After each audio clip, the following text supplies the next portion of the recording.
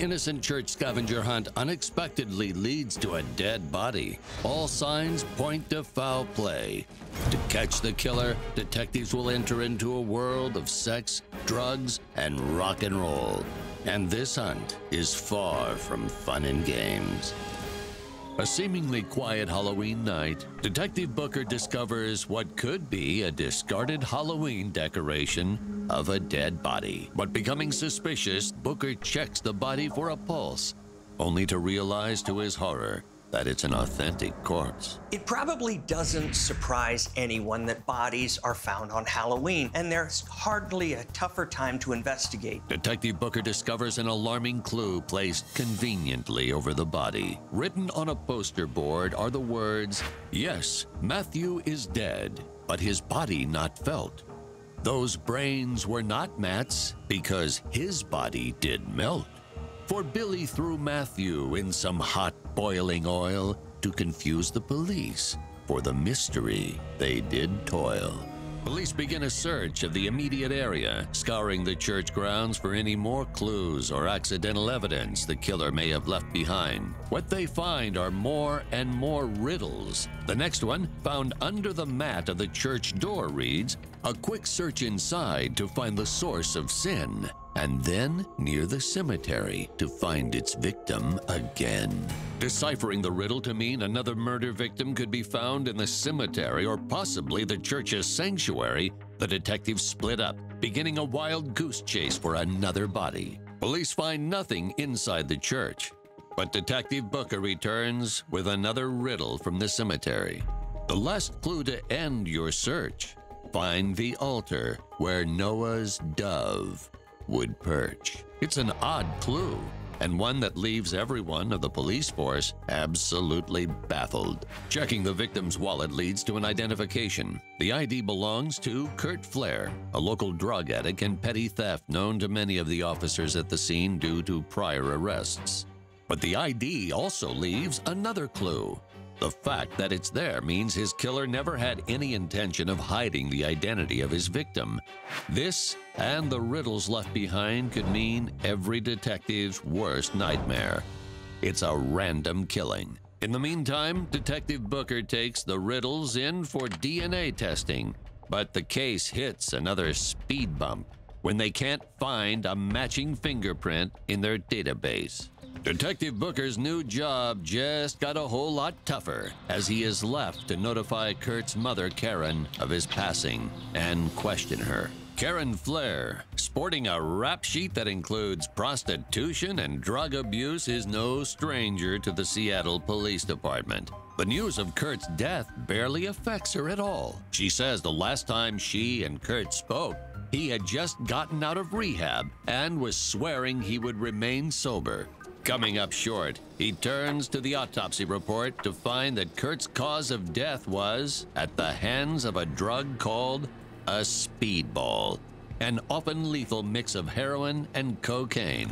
Across town, police find a solid lead in a drug dealer, Ace Horowitz, who was often seen running in the same circles as Kurt. They quickly bring him in for questioning. One great thing about drug dealers is if you threaten to charge them with a crime, like accessory to murder, they become very helpful. According to Ace, Kurt seemingly found religion and sought Ace out to convert him to the faith and save him from his sinful ways. But when Ace wouldn't accept Kurt's help, the two argued and were never to be seen together again. Not having any hard evidence to keep Ace in their custody, he is released, but something about his story strikes Booker as odd. He realized that he never told Ace that Kurt's body was found near a church.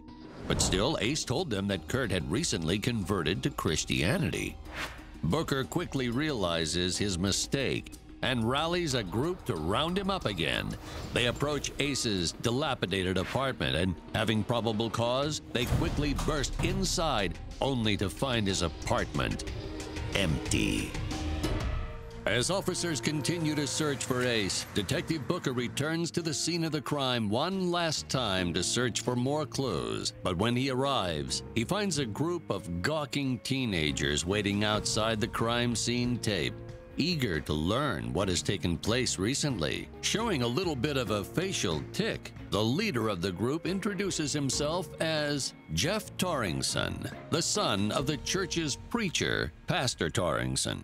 Thinking that it's possible the kids could know something, Booker explains that the body of Kurt Flair was found on the church grounds 2 nights prior, and that they are still looking for any leads that could help them find his killer. Jeff tells Detective Booker that Kurt was a part of their youth group, and that he had not been answering their calls to attend a Christian rock concert with the band Praise. Upon further questioning, Kurt's standing as a newly devoted Jesus freak becomes all the more apparent as Jeff and his friends rattle on about Kurt's persistence in attending every youth group function the church offered. Jeff even claims that Kurt had expressed interest in attending seminary school, and his father, Pastor Torringson, had promised to pay for it.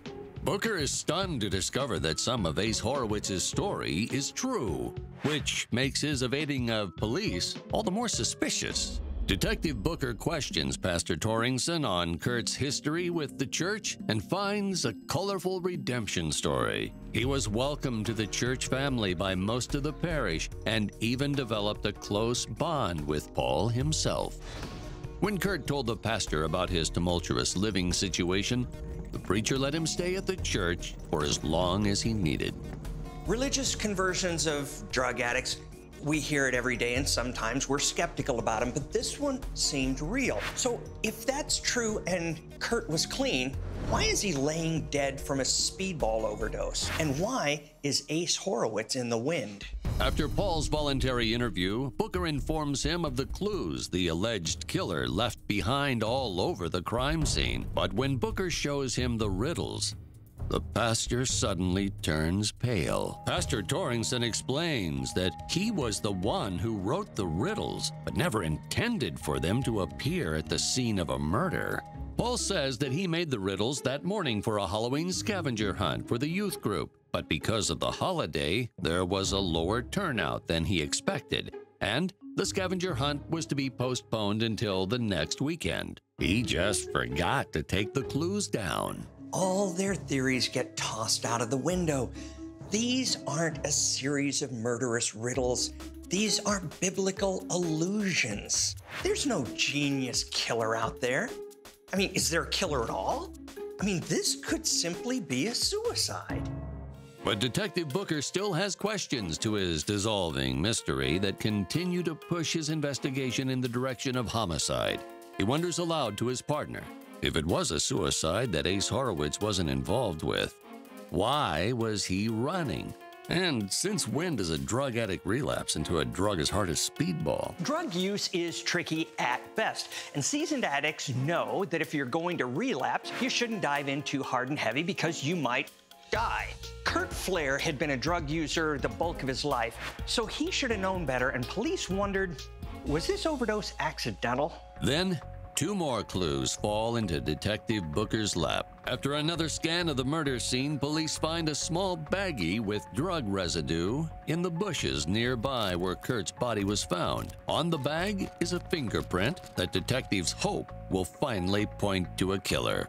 Pastor Torringson also tells police that the day of the scavenger hunt, a small amount of money went missing from the church.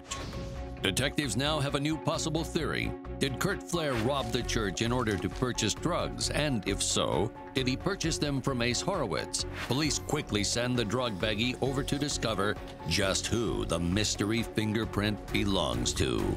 Police finally corner Ace at a local hangout and bring him in. But as Ace is waiting to be charged, another twist is thrown into the case. The fingerprints on the baggie don't belong to Ace Horowitz. In fact, the prints don't belong to anyone in the database at all. But Detective Booker still has one last Hail Mary play up his sleeve.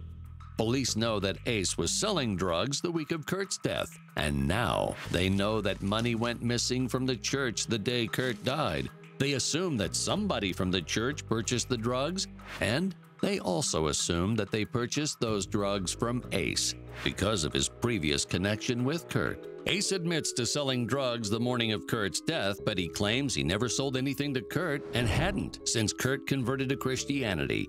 When asked by detectives why he ran away from police, Ace explained that the only alibi he had the night of Kurt's death was that he paid Kurt's mother, Karen, for sex and was otherwise occupied. You want to know the truth? Yes. I was banging his mom.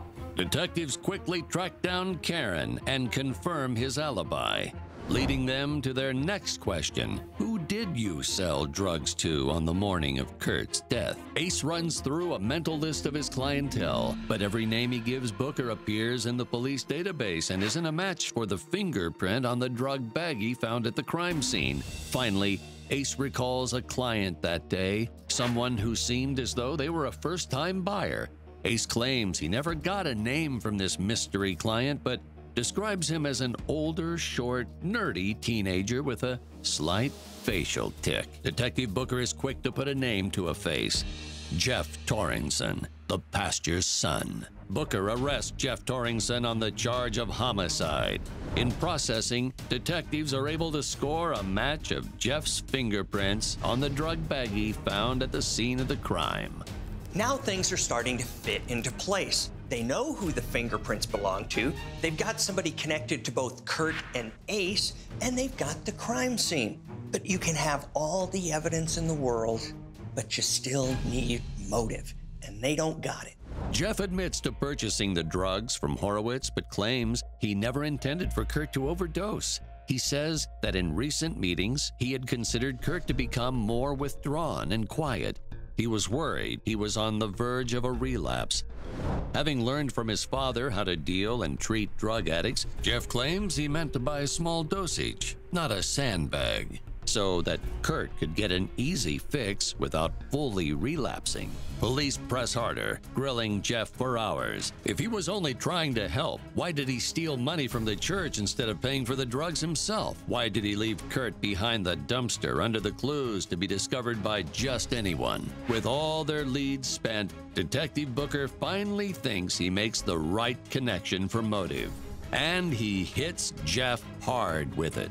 Booker rails on Jeff, pushing him until he finally breaks and admits that he murdered Kurt because he felt as though he was being replaced as his father's only son. The morning of Kurt's murder, Jeff stole money from the church, purchased the speedball from Ace, and then blackmailed Kurt by saying that if he didn't take all the drugs, he would tell everyone that it was Kurt who stole the money. Take it. At the church, Jeff points his dad's gun at Kurt and forces him to inhale the speedball. When Kurt overdosed, Jeff moved the body behind the dumpster under his father's scavenger hunt clue, left to make an alibi for himself, and planned to return the following morning to discover Kurt dead and report it to police. With his confession, Jeff Torringson was charged with first-degree murder and charged with 25 years to life in prison.